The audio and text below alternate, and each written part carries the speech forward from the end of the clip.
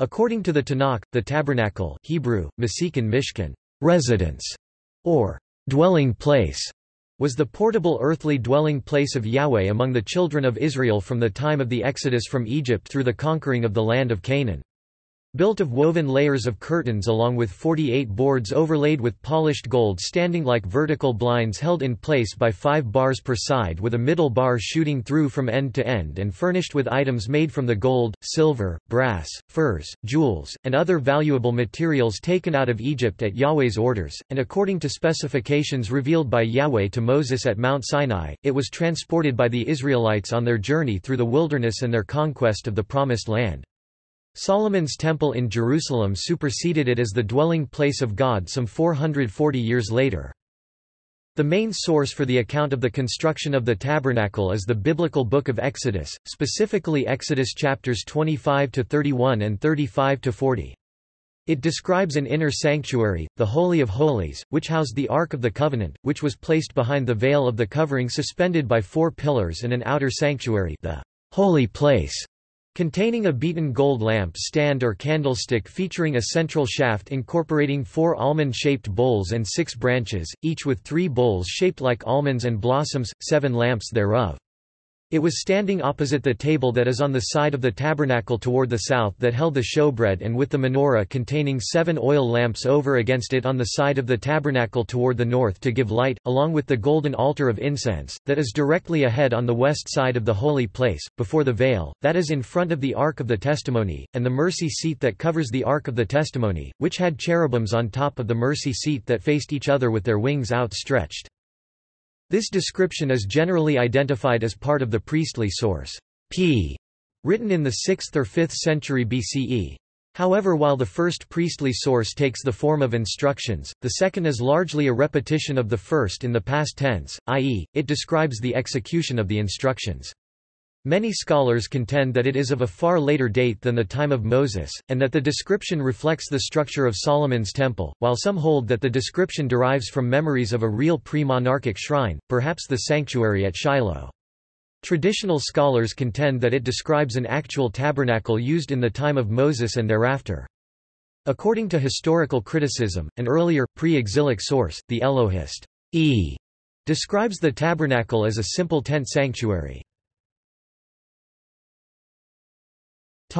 Meaning. The English word tabernacle is derived from the Latin tabernaculum, meaning tent or hut, which in ancient Roman religion was a ritual structure. The word sanctuary is also used for the biblical tabernacle, as is the phrase tent of meeting. The Hebrew word mishkan implies dwell, rest, or to live in, that dwelt within this divinely ordained structure. Description. Historical criticism has identified 2 accounts of the tabernacle in Exodus, a briefer Elohist account and a longer priestly one. Traditional scholars believe the briefer account describes a different structure, perhaps Moses's personal tent. The Hebrew nouns in the 2 accounts differ, one is most commonly translated as tent of meeting, while the other is usually translated as tabernacle. Elohist account. Exodus chapter 33 verses 7–10 refers to the tabernacle of the congregation, which was set up outside of camp with the cloudy pillar visible at its door. The people directed their worship toward this center. Historical criticism attributes this description to the Elohist source E, which is believed to have been written about 850 BCE or later. Priestly account. The more detailed description of a tabernacle, located in Exodus chapters 25–27 and Exodus chapters 35–40, refers to an inner shrine, the most holy place, housing the ark, and an outer chamber, holy place, with a 6-branch 7-lamp menorah, lampstand, table for showbread, and altar of incense. An enclosure containing the sacrificial altar and bronze laver for the priests to wash surrounded these chambers. This description is identified by historical criticism as part of the priestly source P, written in the 6th or 5th century BCE. Some scholars believe the description is of a far later date than Moses's time, and that it reflects the structure of the Temple of Solomon. Others hold that the passage describes a real pre-monarchic shrine, perhaps the sanctuary at Shiloh, while traditional scholars contend that it describes an actual tabernacle used in the time of Moses and thereafter. This view is based on Exodus chapter 36, 37, 38 and 39 that describe in full detail how the actual construction of the tabernacle took place during the time of Moses. The detailed outlines for the tabernacle and its priests are enumerated in the book of Exodus. Exodus chapter 25, materials needed, the ark, the table for 12 showbread, the menorah. Exodus chapter 26, the tabernacle, the bars, partitions. Exodus chapter 27, the copper altar, the enclosure, oil. Exodus chapter 28, vestments for the priests, ephod garment, ring settings, the breastplate, robe, head plate, tunic, turban, sashes, pants.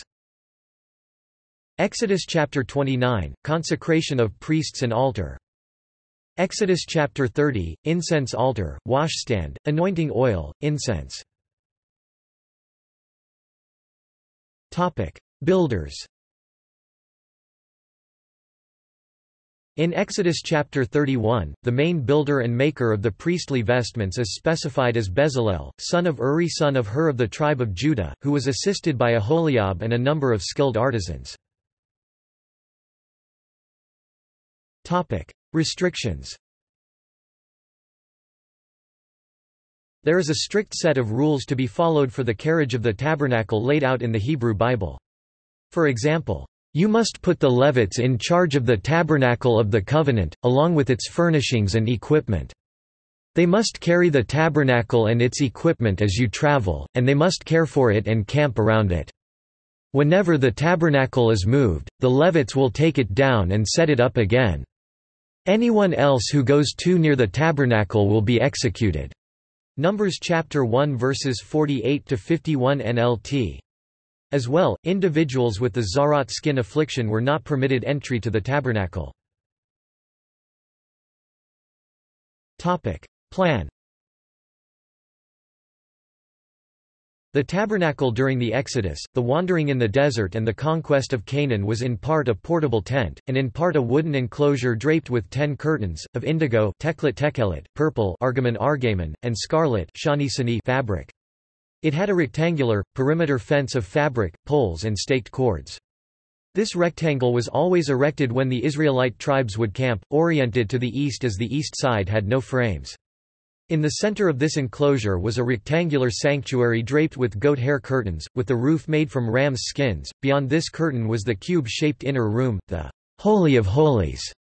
This area housed the Ark of the Covenant, inside which were the 2 stone tablets brought down from Mount Sinai by Moses on which were written the 10 Commandments, a golden urn holding the manna, and Aaron's rod which had budded and borne ripe almonds. Hebrews chapter 9 verses 2-5, Exodus chapter 16 verses 33-34, Numbers chapter 17 verses 1-11, Deuteronomy chapter 10 verses 1-5.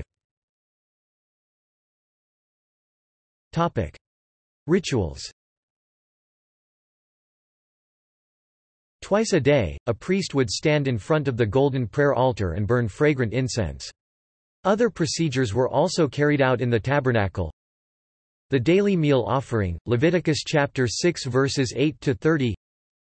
Guilt offerings and peace offerings, Leviticus chapter 7. Ceremony of ordination, Leviticus chapter 8. Octave of ordination, Leviticus chapter 9. Wine forbidden to priests in the tabernacle, Leviticus chapter 10 verses 8-15. Day of Atonement, Leviticus chapter 16. Sacrifice only at the tabernacle, Leviticus chapter 17. Ordeal for suspected adulteresses, Numbers chapter 5 verses 11-29. Dedication of Nazirites, Numbers chapter 6 verses 1-21. Preparation of the ashes of a red heifer for the water of purification, Numbers 19. The door of the tabernacle marked a ritual boundary. An Israelite healed of Zaroth would be presented by the priest who had confirmed his healing at the door of the tabernacle of meeting, and a woman healed of prolonged menstruation would present her offering, 2 turtledoves or 2 young pigeons, to the priest at the door of the tabernacle of meeting. It was at the door of the tabernacle that the community wept in sorrow when all the men who had joined in worship to Baal of Peor were condemned to death. Dust from the floor of the tabernacle was mixed with water to create the ordeal of the bitter water for a suspected adulteress. Subsequent history of the tabernacle. During the conquest of Canaan, the main Israelite camp was at Gilgal, Joshua chapter 4 verse 19, 5-8-10, and the tabernacle was probably erected within the camp, Joshua chapter 10 verse 43 ESV. And returned into the camp. See Numbers 152-234. Less than pre greater than / pre greater than ... They shall camp facing the tent of meeting on every side. After the conquest and division of the land among the tribes, the tabernacle was moved to Shiloh in Ephraimite territory, Joshua's tribe, to avoid disputes among the other tribes. Joshua chapter 18 verse 1, 1951, 22-9, Psalm chapter 78 verse 60. It remained there during the 300-year period of the biblical judges. The rules of the individual judges total about 350 years. 1 Kings chapter 6 verse 1, Acts chapter 13 verse 20, but most ruled regionally and some terms overlapped. According to Judges chapter 20 verses 26-28, the ark, and thus possibly the tabernacle, was at Bethel while Phinehas, grandson of Aaron, was still alive. The subsequent history of the structure is separate from that of the Ark of the Covenant.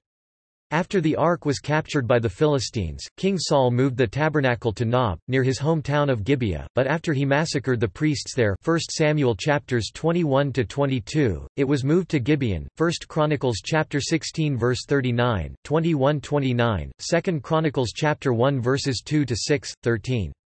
Just prior to David's moving the ark to Jerusalem, the ark was located in Kiriath Jearim, 1 Chronicles chapter 13 verses 5-6. The ark was eventually brought to Jerusalem, where it was placed inside the tent David had pitched for it. 2 Samuel chapter 6 verse 17, 1 Chronicles chapter 15 verse 1, not in the tabernacle, which remained at Gibeon.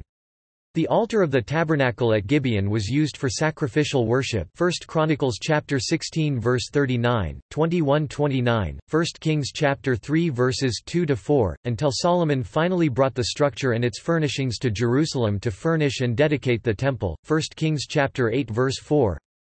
There is no mention of the tabernacle in the Tanakh after the destruction of Jerusalem and the temple by the Babylonians in c. 587 BCE. Relationship to the golden calf. Some rabbis have commented on the proximity of the narrative of the tabernacle with that of the episode known as the sin of the golden calf recounted in Exodus chapter 32 verses 1-6. Maimonides asserts that the tabernacle and its accoutrements, such as the golden ark of the covenant and the golden menorah, were meant as alternates to the human weakness and needs for physical idols as seen in the golden calf episode.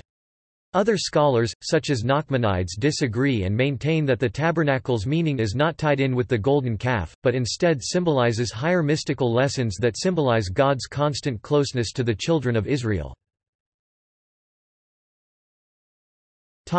Blueprint for synagogues. Synagogue construction over the last 2,000 years has followed the outlines of the original tabernacle. Every synagogue has at its front an ark, Aron Kadesh, containing the Torah scrolls, comparable to the Ark of the Covenant which contained the tablets with 10 commandments. This is the holiest spot in a synagogue, equivalent to the Holy of Holies. There is also usually a constantly lighted lamp, ner tamid, or a candelabrum, lighted during services, near a spot similar to the position of the original menorah. At the center of the synagogue is a large elevated area, known as the bima, where the Torah is read. This is equivalent to the tabernacle's altars upon which incense and animal sacrifices were offered. On the main holidays the priests gather at the front of the synagogue to bless the congregation as did their priestly ancestors in the tabernacle from Aaron onwards. Numbers chapter 6 verses 22-27. New Testament and Islamic references. The tabernacle is mentioned several times in the Epistle to the Hebrews in the New Testament. For example, according to Hebrews chapter 8 verses 2-5 and 9-2-26, Jesus serves as the true climactic high priest in heaven, the true tabernacle, to which its counterpart on earth was just a symbol and foreshadow of what was to come. Hebrews chapter 8 verse 5. In the Islamic tradition, the tabernacle can relate to the Kaaba in Mecca, Saudi Arabia. The Muslims claim this to be the house of God and the epicenter to which their entire population prays towards as one unified body. See also: